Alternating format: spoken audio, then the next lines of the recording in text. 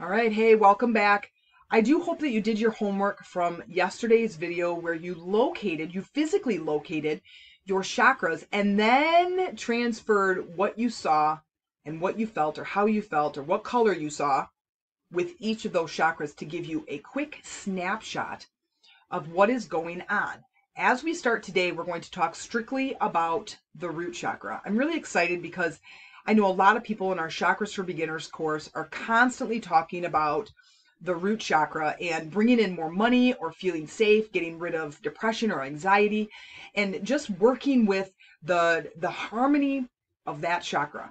I say a lot of times the root chakra is to blame, but I don't know that that's always true. It really just depends on what's going on with you. So let's dive in to the root chakra and let's learn about this one. So I do also hope that well, never mind, I won't even say that. So anyway, okay, so we already know the location is the base of the spine. And at the base of the spine, if you're sitting, is now as we're going through the root chakra, is let's activate that one. So I chose to lower my computer. I was standing in the last few videos. Lower my computer, and I'm going to you can kind of sit, you can rotate your hips, you can bounce up and down, and this just helps to activate the energy of that chakra. It's at the base of the spine. Now, there's a couple of things that will help you to understand the broad overview of each chakra. And these are some of the first indicators of what you can do or what the chakra represents. When we talk about the element, that is the base element, the earth or the plane element that chakra is associated with. When it's associated with that specific element, you know right offhand that those things that I engage with that are associated with that chakra can help to open and balance that chakra. So for example, the element here is earth. So if I want to bring balance to the earth, to the root chakra, I have to become a little bit more intertwined with the earth. So I can go out and garden. I can be one with nature. I could go for a walk. I could be outside. I could climb a tree. I could dig my hands in the dirt. I could go to the beach and play in the sand. I could manipulate and decorate my house with stones or rocks or plants. All of these things help me to connect with the earth. And that is the element of the root chakra, because the root chakra is our connection to Mother Earth. It is our safety. This is our home. And being connected to Mother Earth is what's going to help us to feel safe, to feel secure, and to help rid us of anxiety. Do you suffer from anxiety? Because we're going to talk about that here today in the root chakra video. The base color of the root chakra is red. So working with the color red can also help to bring balance and harmony to that chakra. And that is also what you're looking for when we do our meditation, is you're looking for that vibrant red color. How do we generally block, or overall, how do we generally block this chakra? It's by fear.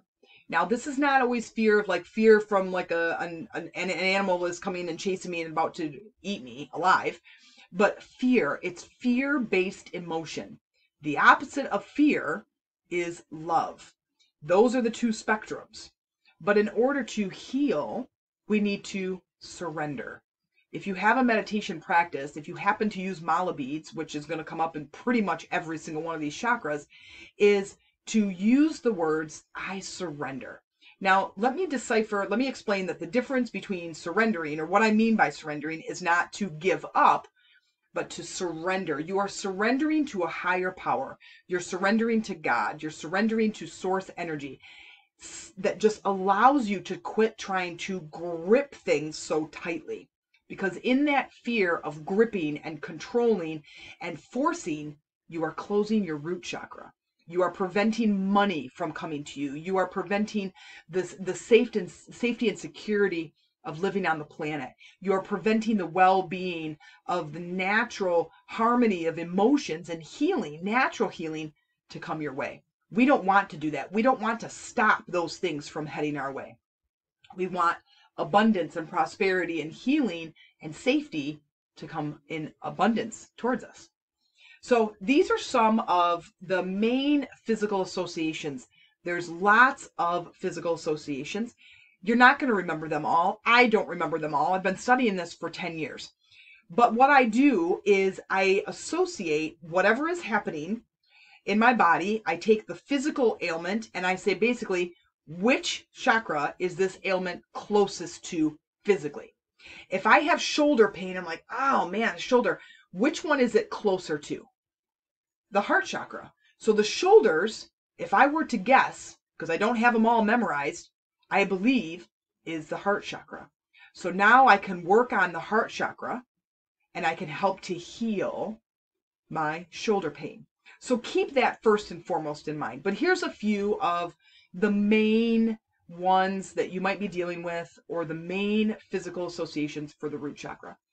The feet, the knees is pretty much all of the legs, the hips, the genitals, of course, because you're sitting on them, the colon, if we're going inward, the large intestine, the kidneys, your immune system, blood, and bladder. The list is bigger, but those are some of the few that I wanted to share with you to help you understand the root chakra. The overall function of the root chakra is security and purpose.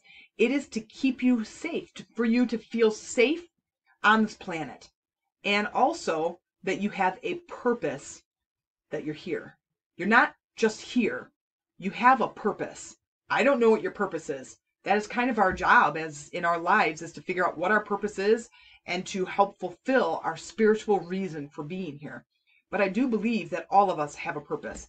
All of us. And that's a lot of us's.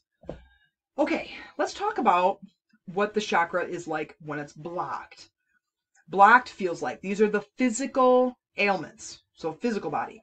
Lower body pain. So it's ankles, knees, thighs, feet, toes, any of the lower body pain, low back pain, or any kind of kidney issues, kidney stones, bladder infections. All of these are impotence. All of these are based in the root chakra. Now, what about mental? Now, some of these are mental and emotional, but mental: anger, greedy, impatient, violent, self-centered, destructive, competitive, and any variation in between. The emotional: you might be feeling depressed, anxious, have suicidal thoughts. Addictions: you lack confidence, lack purpose, lack sense of belonging, maybe you're greedy. So if you are associating with any one of these things, then your root chakra is the culprit, meaning that now we need to spend a little bit more time trying to figure out how to balance that root chakra. If you are not dealing with those, let's see if maybe you have a balanced root chakra. Maybe physically you move around the planet easily and effortlessly. You don't have any problems physically with your body. Mentally, you're overall stable in life. You feel just fine. You not only have a purpose on this planet, you know you have a purpose, but maybe you are living that purpose, or you're certainly actively moving towards it. This includes your finances, your security, and your basic needs are being met. I have met a few people that have that and say their root chakra is fine. I physically feel fine inside and out, clean bill of health. I don't have any back problems, knee problems, ankle, anything, and I feel amazing. To me, their root chakra is in healthy condition. Emotionally, you might feel grounded, abundant, and secure and purposeful. And it's amazing when you do feel those things. You do this energy work and your physical experience starts to shift. So now here, do you remember me saying in the very first or second video where I talked about there's 3 different ways that I have come up with where you can help to bring balance to your chakras. One is that physical way. So getting out into the world, exploring your world at a physical level to bring balance. Another is a spiritual, is using different manipulatives, I want to say, like incense and essential oils or gemstones to help, mala beads, to help you to bring balance. But you're in kind of this connective state where you're manipulating something physical, but you're also working at this energy level because you're connecting the two, right? And then the last one is really just working at the energy level, meditating, doing energy work, Reiki work. All of these things will help you to bring balance. So let's talk back to the root. Physically, remember the element is earth. So anything that you can do to get outside, to be with trees, nature, dirt, plants, anything that kind of moves you and grounds you. If you are feeling anxious or overwhelmed, I suggest you get outside and go for a really big, long walk in nature, in the grass, in the stones or the sand. Getting out if there's rocks or boulders or mountains near you, all of this can help to bring that anxiety level down and to help you feel more grounded. You can also at this physical level is manipulate things that are grounding. I realized when I started the meditation room practice, our business, we were selling mala beads and gemstones and crystal stuff and our chakra kits and meditation kits. And I was looking for rocks, and I realized that I have been collecting rocks pretty much my whole life. And I do sometimes suffer from an imbalanced root chakra. And I found it interesting that in my different meditation spaces in my house where I have kind of a gathering of meditation products, and there's always rocks nearby, just beautiful rocks and stones that I found out as I was out hiking or walking. And I thought that it was kind of interesting that I am drawn to this, and yet it provides this root chakra balancing to me as it's in my space. So consider that when you're trying to balance a certain chakra, is you can bring those things into your space. Bring rocks in or plants. Maybe put a boulder in the front yard. I'm going to get a house one day and I'm going to put a big giant boulder in my front yard. I've always wanted one. No idea why. Obviously, I'm just attracted to them.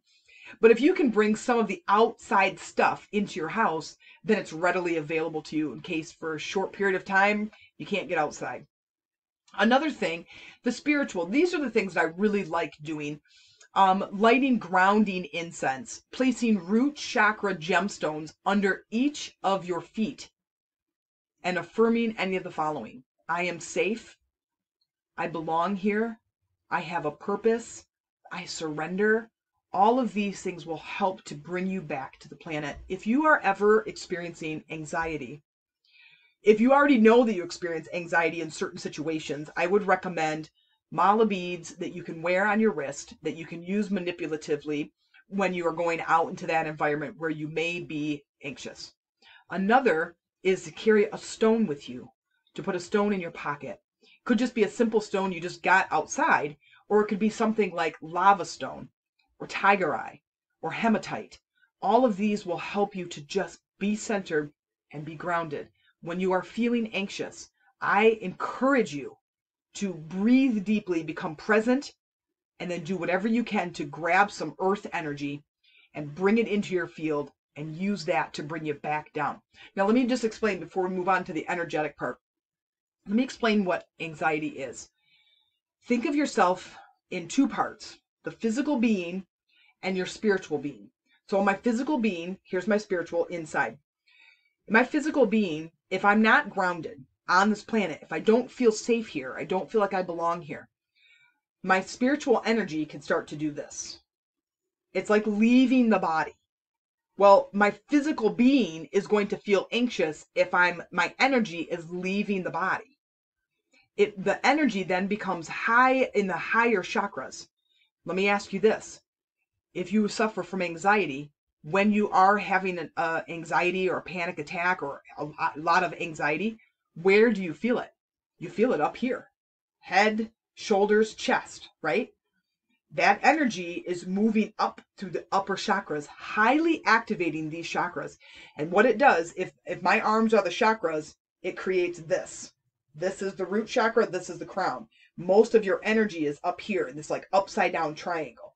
What we want to do is do this and kind of bring that energy back out, bringing that energy down into the three physical chakras, your root, your sacral, your solar.